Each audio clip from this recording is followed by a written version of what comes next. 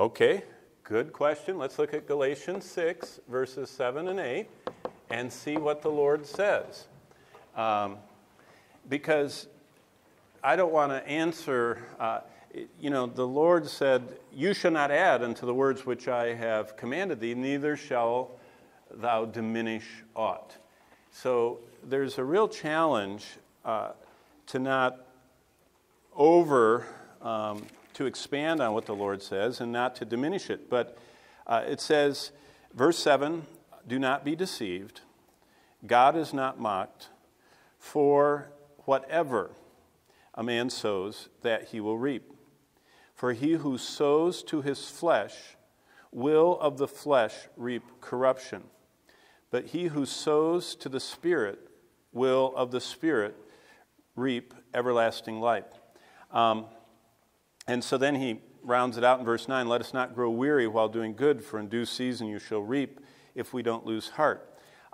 Basically, if it's a 30-second answer, I'd say yes, there is a consequence in both directions for every obedience and for every disobedience. Even unsaved people realize that. Let's see, who is the guy that wrote Rip Van Winkle? Who's our literary scholar? Rip Van Winkle. That great English author. One line in there is so good in that work. He said, "Little did he know that at the molecular level, every fiber of his body was being affected." You know, the idea of Rip Van Winkle, kind of the Cliff version is that he would drink and was lazy and slept all the time. You know what I mean? And that's why he's sleeping all the time, because he was sluggardly and all that.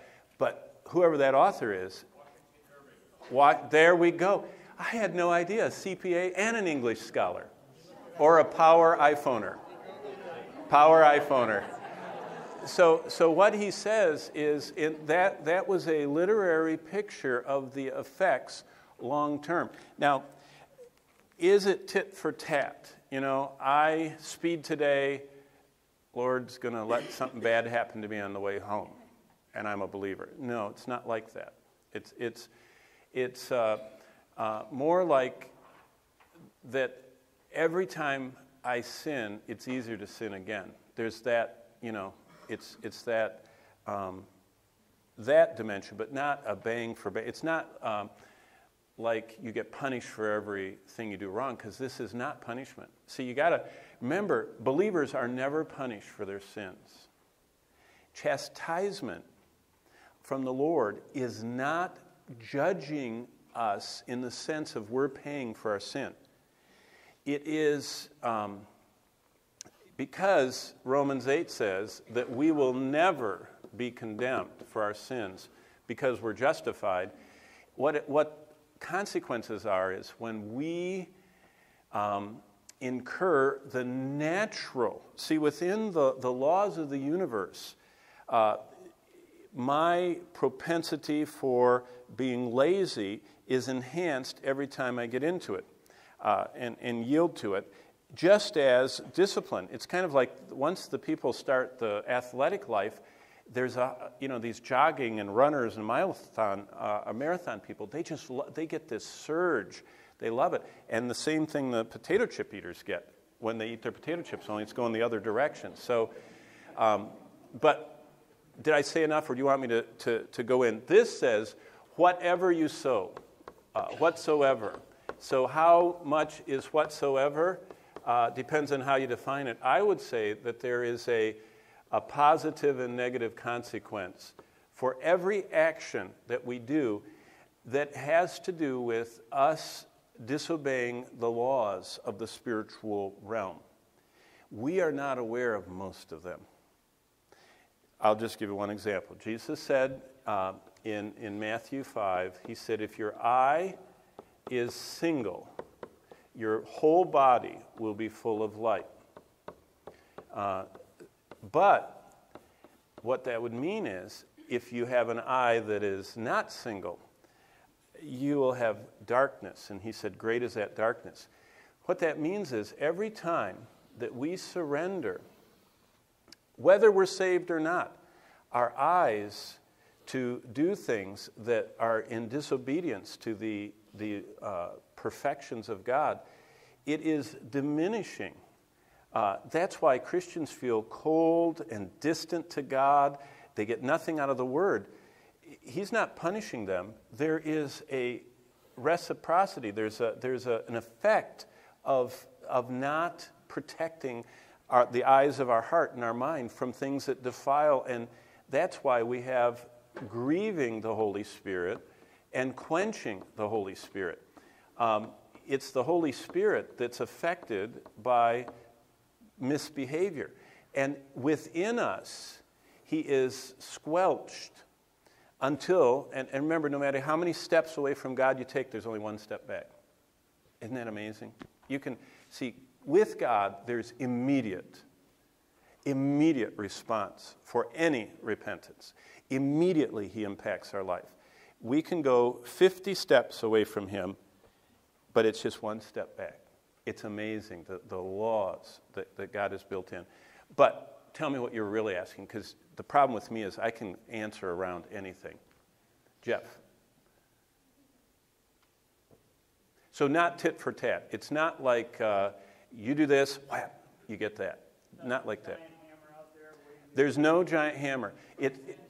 But it's not God. No. See, yeah. Oh, what Jeff's saying is for sins, now I'll go through this. I have many couples. I've been counseling marriages for 35 years.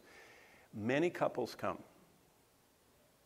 and they've been married a little while, they're having struggles, and they finally tell me what the problem is. Usually the wife looks down, and the husband looks around like this, and they say, are we going to have handicapped kids because we were involved in immorality before we were married?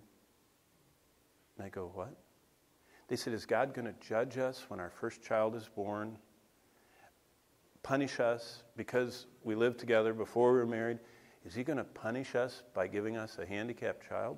And I thought, what kind of theology is that? You know what I mean? But it's so human. We think that. It's the hammer. No. All the hammer. There is therefore now no condemnation to those who are in Christ. God will never condemn me for my sins. However, don't be deceived. Just like gravity makes this pen drop, because God built that law into the physical universe. So, every time I lie to someone, I can say, Paul, I'm sorry. I was just teasing. I didn't mean to lie to you. In the background, Paul will gradually wonder whether I'm telling the truth. That is a consequence. Is God making Paul distrust me? No. You understand? See, that's what I said on Sunday night 2 weeks ago about divorce is like breaking glass. It's going to be crunched on. Now, praise God. His grace is sufficient. And there are a lot of happily remarried believers. But they bump into pieces of that. Does God go around saying, I'm going to get you there, I'm going to get you there? No, it's a consequence. Every time you open the yearbook and the ex is still in there that you went to high school with, see, understand, there's always going to be the effects, consequences. It's not hammer, it's not God judging. Because we're never going to be judged in the sense of paying a price for our sin. Justification, put all of that on Christ. Consequences are part of the laws that God has put into the universe. And I'll just give you one more example. I've told you this so many times, but my parents took care of alcoholics from the Lansing City Rescue Mission. If they got saved at the mission, they came to our house to get back into the world. I can't believe they did that, you know? Those men used to steal stuff from our house. We couldn't leave any money in the house. They even carted off our stereo. I mean, you know what stereos used to look like? They were that long. They were wooden, and the television set was that big. We didn't have one, but, people had them. They stole it. And but what my dad said is, he said, Johnny, that guy has been totally saved. His sins are forever on Christ, and God will never judge him for it, but he's going to have problems with his stomach and liver the rest of his life. That's a consequence. And they would drink buttermilk. These long-term alcoholics were always drinking buttermilk to coat their stomach because of the ulcers and whatever else. Is God judging them? No. Did they bring that on themselves? Yes. Should I go on? Did I say enough? Now, if we got into a real good study, if you ever want to study something really interesting, I think I mentioned this once, but there's a book by Bruce, Walk Through the Bible, Secrets of the Vine. Remember Bruce Wilkinson, the Walk Through the Bible man? The Prayer of Jabez guy? I didn't like the Prayer of Jabez. It's in the Bible, but I think he hyped it too much. This Secrets of the Vine by Wilkinson, Wilkerson. Wilkin or Wilker? Who wrote Cross and the Switchblade? Wilkinson. So it's Wilkerson is this guy, Bruce Wilkerson. This is the most fantastic book. It's one of those small ones that you can just read at one sitting. And he talks about John 15, the most beautiful I've ever seen. And he talks about how God chastens us, how chastening and how God prunes us. And chastening is negative. That's when God makes us weak and sick and even takes us home if we won't repent. Pruning, we think, is chastening, and that's when God takes things out of our life so that we'll trust Him more and serve Him more, and we don't like it, and we think He's judging us. See, that's another distinction, the difference between chastening, which is negative, and punitive as far as God is trying to make us stop sinning. But pruning, which John 15 talks about, every branch that bears fruit, He prunes it, that it may bring more fruit. Is that negative? No. But do we think and feel it's negative? Yes. And this Secrets of the Vine is just a tremendous study on this, in our minds, separating between negative consequences and positive bad things that we would think are bad, that God brings into our life. Like sometimes a job loss is actually a blessing. But we would look at it as, oh no, but God is pruning.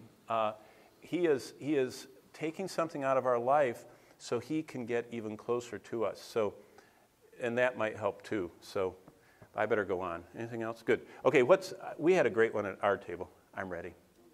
Okay?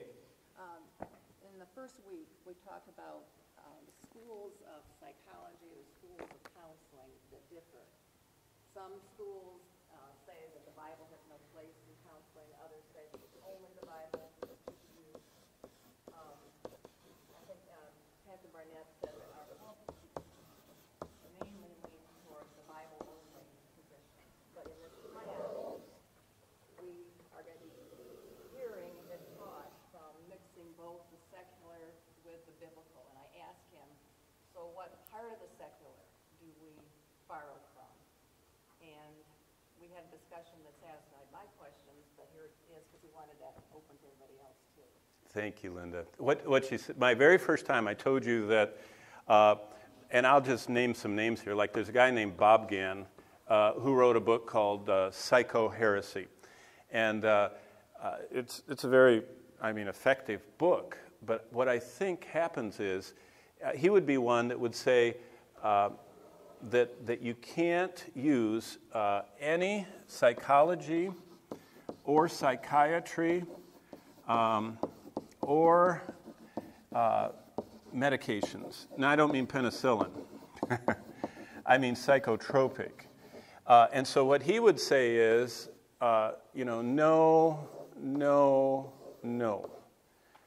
And that's what biblical counseling is. And what I would say is that the BCF materials are like this. They're, pretty much over here. You can find a few places, I think, that they would even allude to some of this. But what I said is that our class, number one, psychology is a behavioral science. It's the observation and classification of personality types and behaviors. The DSM-4, now 5, is actually a catalog. In fact, if I had time, There are 2,938 people in the Bible. I bet you could find one for every one of the DSM classifications. They had every type of behavior, from the anxious, nervous, hyperactive, to the multiple person and the sex addicts, whatever that one is called in DSM. So psychology observes types of people. Psychiatry can prescribe psychotropic medications that suppress non-socially acceptable behaviors. And if you have a person that is cutting themselves constantly, that is banging their head against the wall, that is threatening suicide, that is injuring everybody around them, or that is, starving themselves to death, or whatever. Whatever. The first line is you have to stabilize them. You have to do something to them. You have to help them. Even, you know what it says in Proverbs 30? Give strong drink to those who are. In fact, well, let's look. Do you know it says that in there? Let's go to Proverbs 30. Maybe it's 31. But Proverbs, whoever finds it. Oh, here it is, 31:6. Give strong drink to him who is perishing. Do you know what that is? That's like what we do when people are in, they give them all of the what is it that we give them when they're dying of cancer? Morphine, yeah. Which, isn't that a part of the cocaine family or something like that? I mean, it's a very strong, what is it a part? It's an opium. There we go, it's opium. Heroin, it's part of the heroin family. Give strong drink. That was the most, the strongest drug they had back then. To him who is perishing, and wine to those who are bitter of heart. Why? Do something to help them. If they're dying of pain, help them. If they're woeful, bitter of heart, help them. But does that change their heart? No. It just stabilizes, helps them. When Elijah was suicidal, do you remember that? What did God do to him? Two things. He fed him and rested him. But he didn't stop there. What did he do? He spiritually, after he was he kept putting him back to sleep. He woke up, ate, went back to sleep. It took him quite a while. He said, I'm ready to die. Kill me. I don't want to go on with life. And many people go to that level. And the very first thing you do to them is you don't buy them a Proverbs 3, 5, and 6 plaque. You know what I mean? That isn't usually, at the moment, they won't get that message. God, before he revealed truth, rested, stabilized, fed, pulled him away from the situation. Remember, he takes him out into the desert, and he gets under a broom tree and all that. So what I'm saying is, there's nothing wrong with psychological observational science. They just can't cure anything. They can't cure anything spiritual. They can cure lots of behavior. They can't change the heart. Psychiatry's prescriptions can stabilize. They can't transform. Now let me show you the effects. Look at Ezekiel 36. This is the Lord telling Israel about the power of the new covenant. And basically, the new covenant is how we are saved. That's why every communion service is this cup of the covenant. Salvation, the new covenant, is what Christ accomplished on the cross. And that's why the Old Testament saints could not be perfected until the other side of the cross. Everybody on the Old Testament side were forgiven pending the ratification of the blood sacrifice of Christ on the cross. But here's what the Lord does. Ezekiel 36, and look at verse 26. This is what the psychologist, psychiatrist, and the medical field can't do unless they're born again. and believe the word of God. A new heart I will give you. Did you know that at our table we were talking about a woman at the mission who had a multiple person, this is many years ago, had a multiple person disorder, it was all these things and violent and everything else, and she could go to social services and they could take her to a medical facility and they could help her get balanced with either the chemical deficiency she had or, she needed, some of the metals, lithium or something like that. And they could, work with her until they released her. Does she have a new heart? Do you remember when the demons left the person and the Lord said that they were like a house that was empty, swept, and garnished, and then 7 worse demons came in? What our medical field does is empty, sweep, and garnish. I'm talking about in psychological services.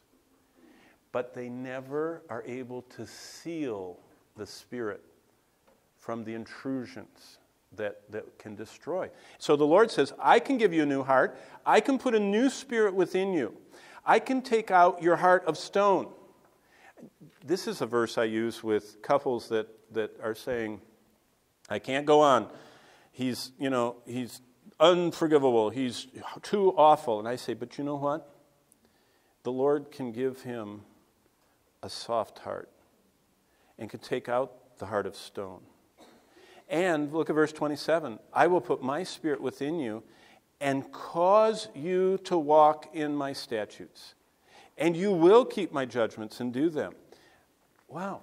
See, that's what I said is, in this course, we go in here as far as it takes into the secular realm to see all the different struggles people have, to see how they can be temporarily stabilized, to see how they can come to a place where basically it's kind of like graduating from AA without ever getting saved.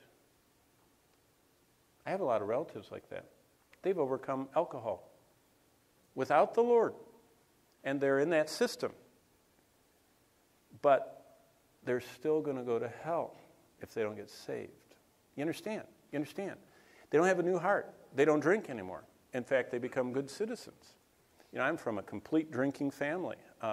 My grandfather, when I went up to see him the last time, they were draining alcohol out of his stomach because his liver was so toxicated or toxified or whatever. I don't know the medical term. They were trying to get it out before it killed him, and they couldn't get it out fast enough. They were actually draining his stomach and he died.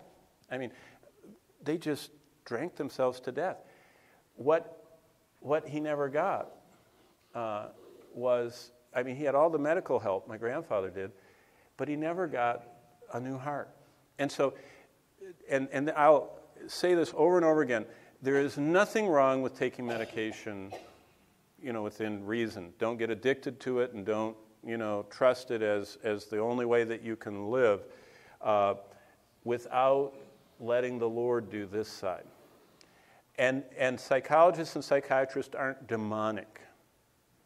They're just unsaved, a lot of them. And it's just like an astronomer that's looking at the Hubble pictures. I can look at the Hubble pictures and see God, and he sees evolution. And I can still accept what he sees as far as his observations and strip away his bias of evolution. Same here. They can observe an awful lot the behavioral sciences. In fact, when I was at Dallas, Dr. Howie Hendricks used to always say, even a broken clock is right twice a day. And what he's saying is, there are a lot of their observations, even though spiritually they're broken, that are correct and that you can use. So, Linda, did you ask any more than that? Am I going beyond what you asked? Did I say enough for you? Good. Does anybody else have a question about that? Yes, Dale. You made a comment in an earlier session that sea salt was an important part of the diet, and then when it stopped being an important part, that psychological problems increased. Can you elaborate? Yes, Dale. That's one of my problems. I have a problem that that I read constantly. And when I was in seminary, I was in the old school where you could not go out of first-year seminary until you passed 1,000 words a minute in reading, because for the rest of your life you're going to read. So they put us in forced speed reading courses, the kind with the machine that keeps covering the page faster and faster, and you instantly have a test on it. That's the old school. They don't do that anymore. They just, I don't know what they do nowadays. But so, I read fast, but not as fast as a lot of people. I met people that read 5,000 words a minute. Those are the kind that they just turn pages like this. They're actually reading the book. They just turn the pages. They do look down, too. It's not wireless. But because of that, Dale, one thing I do, just as my little porthole into the world, I read the New York Times every day. And the New York Times had an interesting article about 3 or 4 years ago, and you can look it up. And what it was, I have never found anything Christian in the New York Times other than an ad for a church. Nothing Christian in there. It's very liberal and biased. But it said, curiously, and they were graphing this. They were graphing, they had the world, and they talked about, by the continents, what kind of salt they used. In Asia, in Europe, in the Middle East, in Africa, in North America, Central America, South America, and Oceania or Oceania or whatever they call the islands. And what they said is, in Western Europe, not all of Western Europe, but in the British part of Western Europe, and in a lot of the Canadian part and American part of North America, and in Australia, a lot of the British areas, and in the parts of Japan that is really, really Western, they said, from these places, this is what New York Times said, 95% of all these DSM, multiple person, schizophrenic, and all that stuff, they said they don't really have the manifestation of those things. And the article said, either nobody's looking in Africa, in the Middle East, in South America, in Central America, and Asia, or they said, the other thing is, these societies have pure white salt. And they said, the kind of salt that you get from the one that has the umbrella on it, that has the iodine put in it, Morton's or whatever it is, doesn't occur that way in nature. It's been refined, kind of like flour. Try and find white flour that God made. You know what I mean? He doesn't. You have to work at doing something to it to make it white. And so what they said is they found, for example, in India, in the Himalaya area, they have a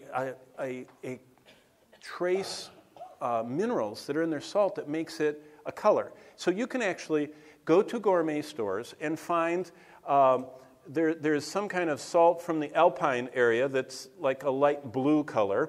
And over here, the salt that they find in Japan has a pinkish tinge to it.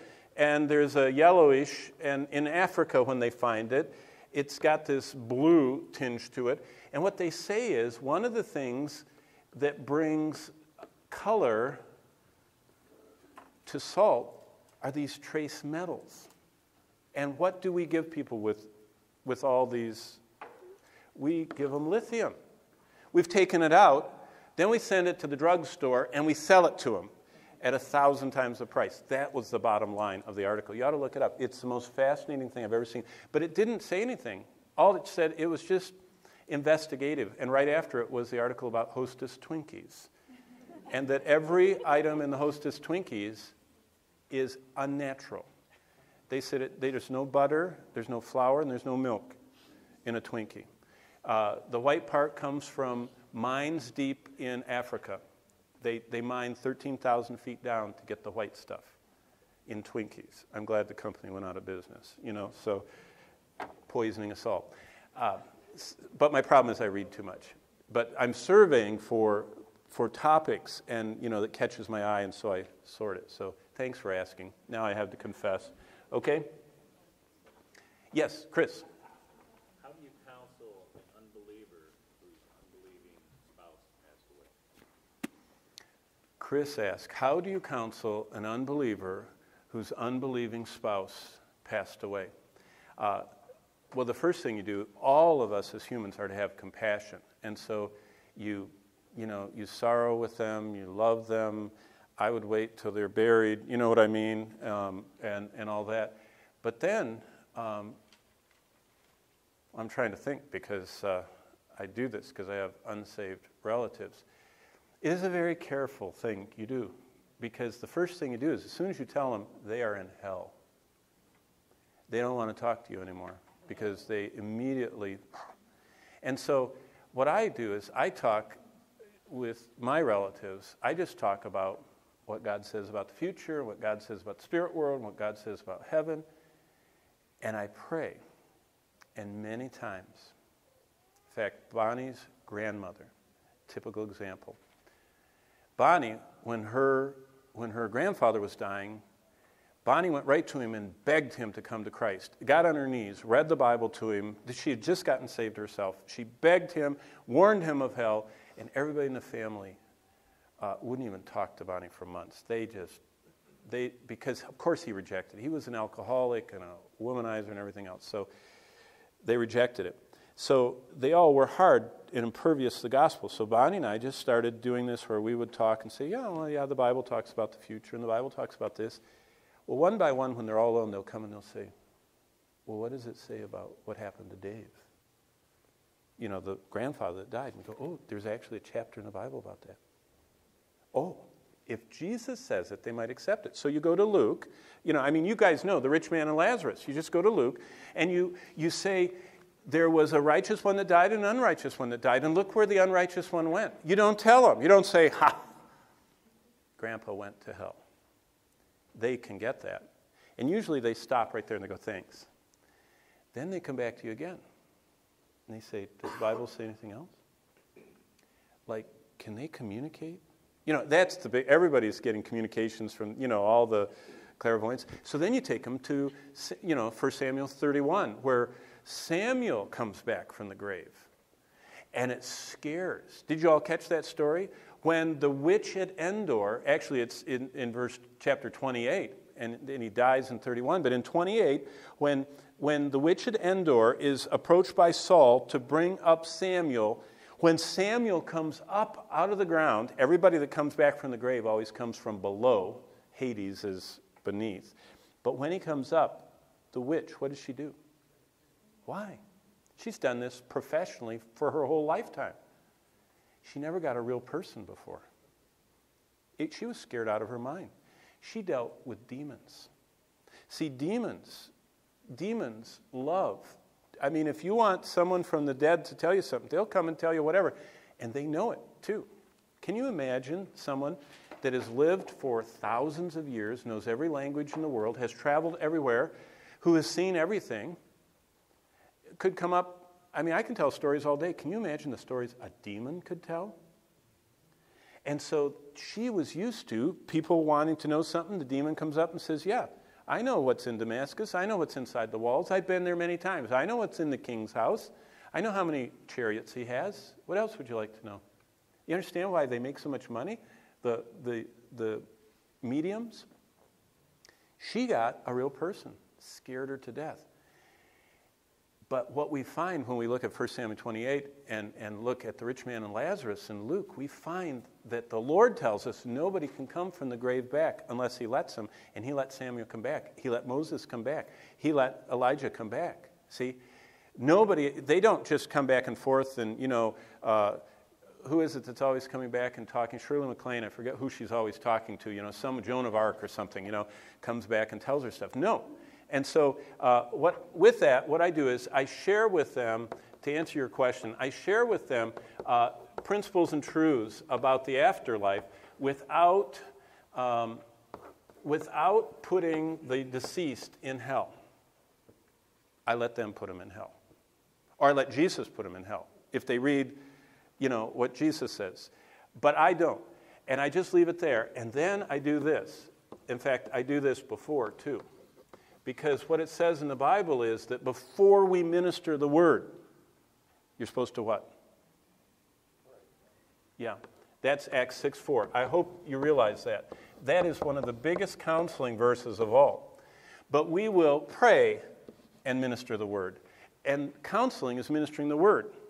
And if you minister the word without praying, it's kind of like throwing the gas on without the match. You understand what I mean? It doesn't ignite. The Holy Spirit is one that ignites, that explodes the power of the Word of God. We don't.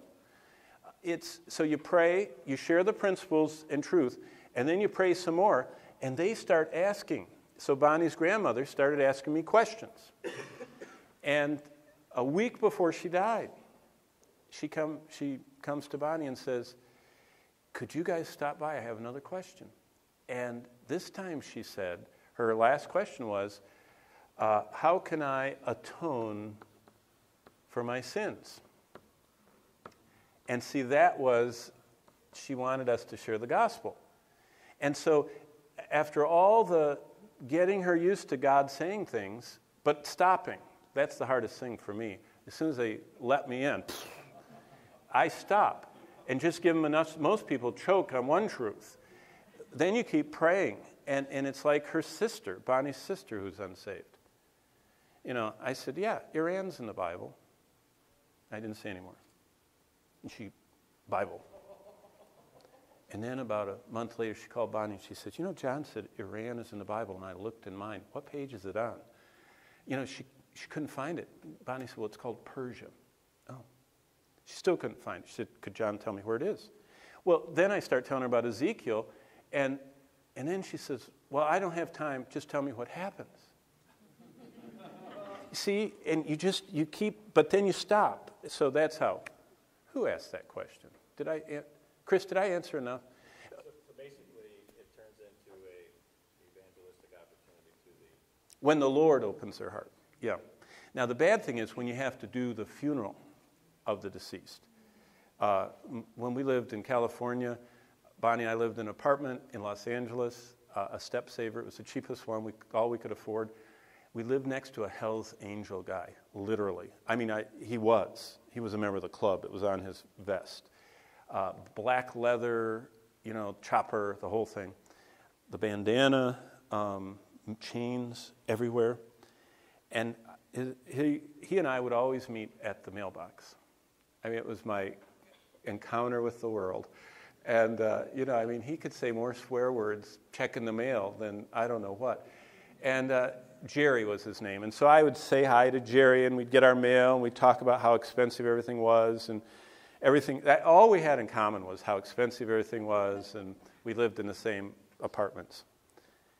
And one day I didn't go after the mail. I had a meeting, and Jerry came out to the mail, and he fell down flat on his face and died in front of the mailbox, like that.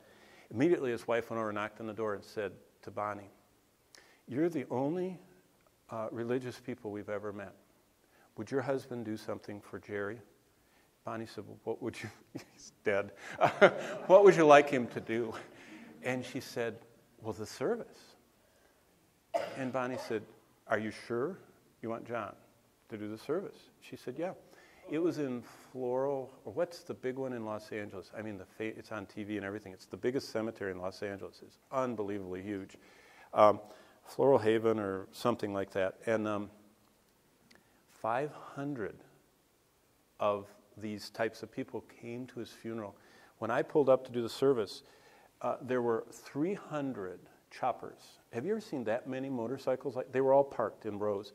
He also was a Civil War enactment. The other half of the audience were wearing outfits like that, with their hats and their rifles and everything. I mean, we had the chain side and we had the Civil War side. And what was a blessing is, I said that Jerry's wife asked me to come, and what I thought I'd share is the last thing I talked with Jerry about.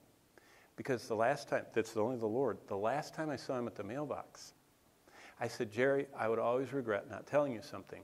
And you know how I always keep, what do I keep in my wallet? A tool, a track. And I started pulling it out, and I said, I have something for you from the Bible. I said, have you ever read the Bible? He said, I never read the Bible. I said, could I share this with you? You know, you don't cram it. It's not like castor oil that you get in as quick as you can so they can spit it out. And so I said, can I just share this with you? He said, oh, I mean, we'd been checking the mail together for months, so I think, we had a little rapport. And I just went through the like 45-second Romans road, all are sinners, Christ only died for sinners, and if you admit that you're a sinner and receive the free gift, you have eternal life. And he took the tract, said, thanks.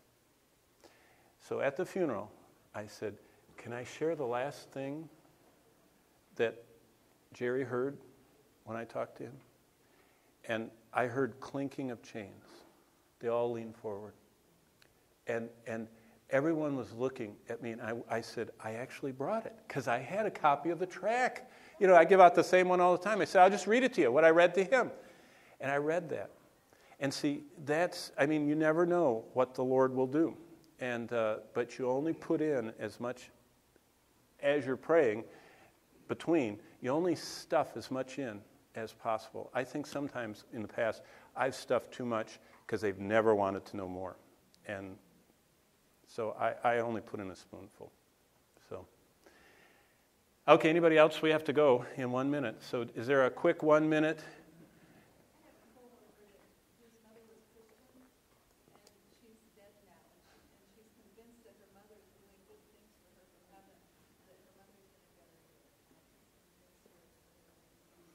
Elaine said she has a coworker whose mother died, and she's convinced her mother is blessing her or something. That is a good one to talk about, especially if you have Roman Catholic. That's Roman Catholic theology, that really good people can bless you from heaven. And one of the sweet ladies in the church that has been reaching out to her neighborhood has witnessed all of her neighbors and finally has found a group of them that will come to a Bible study, and she invited them to a Bible study. They went to a Bible study for several months, and she asked me to come and answer their questions. And all of them were Roman Catholics, and that's what they asked me. And they said, could you please explain to us from the Bible whether or not Saint, and I don't know all their names, Saint Agnes and Saint George and Saint everybody, can protect us. And so what I told them is that you cannot apply the attributes of God that are only God's to people. And basically, and you don't start with Mary. She's the worst of their theology. But I said, let me ask you this. If St. George can help your son, if that's the one that helps the military, I don't know if it is, but if St. George in heaven can help your son in Iraq, George must be either omnipresent or George must be omnipotent, that he can, potent, or, he must be omniscient. Omniscient. I said, because he has to either be standing there to hear your son cry out, or he has to be able to, from heaven, know everything, and then he has to have all power to be able to help your son in Iraq. But I said, who promised that they can do that? And I said, God, and that's what makes him God. That's one of his attributes. And so they said, well, then what about Saint, and they named someone else. And I said, okay, you want them to, help you have whatever? I said, either they're omnipresent, omnipotent, or omniscient. And I said, that's only God. So then they said to me, what about, and I said, is she omnipotent? Is she omniscient? Is she omnipresent? And so what I would just do with them is, I talked to them, I said, so your aunt can, or the grandmother, whoever it is, can actually see you at work? They went, I said, and she can help you at work? And where is she? So she can see all the way down here and help you? I said, did you know the Bible describes, that is a clear doctrine in the Bible, but there's only one person attached to it. Are you attaching the attributes of God to a person? Now, they don't have to agree with you, and they don't have to accept what you say, but you can declare the truth. And you know what happened at that Bible study? There were 7 women. 5 of them looked at me, and they said, we never thought of that. And 2 of them said, we don't care what you say. Mary hears all and helps all, and whatever it says in the rosary. You know what? That's like the sun melts the wax and hardens the clay. And the Spirit of God softened the heart. I think 5 of them are actually in the process of, from this ladies' evangelistic Bible study, getting saved. I don't know what will happen with your friend at work. But see, that's an exercise you can do in a very unoffensive way. Show them the attributes of God and show them that they are attributing those to people. And God says you can't do that. And that's what idols are. You attribute the attributes of God to a log or a brass object, okay? It's time to go. By the way, we're going to do this every month. So save them up for February. But let's close in a word of prayer, and then you guys can talk, and it's time to go. Father, thank you that you've told us that we should give ourselves to prayer and then minister the word. And I pray that we'd become conscious of that our lives would begin with prayer every day, that we would approach your word with prayer, that we'd approach life with prayer, that we would counsel surrounding every word with prayer. And we would see that when we do that, you get all the credit, because we realize as we pray that we can't do anything, that apart from you, nothing will happen. Thank you for each one here. We pray for safety tonight. Help us to be able to find places to share your word in everyday life. Open those doors for us, we pray, that you might be exalted. In Jesus' name. And all God's people said, Amen. God bless you. Thanks for being here.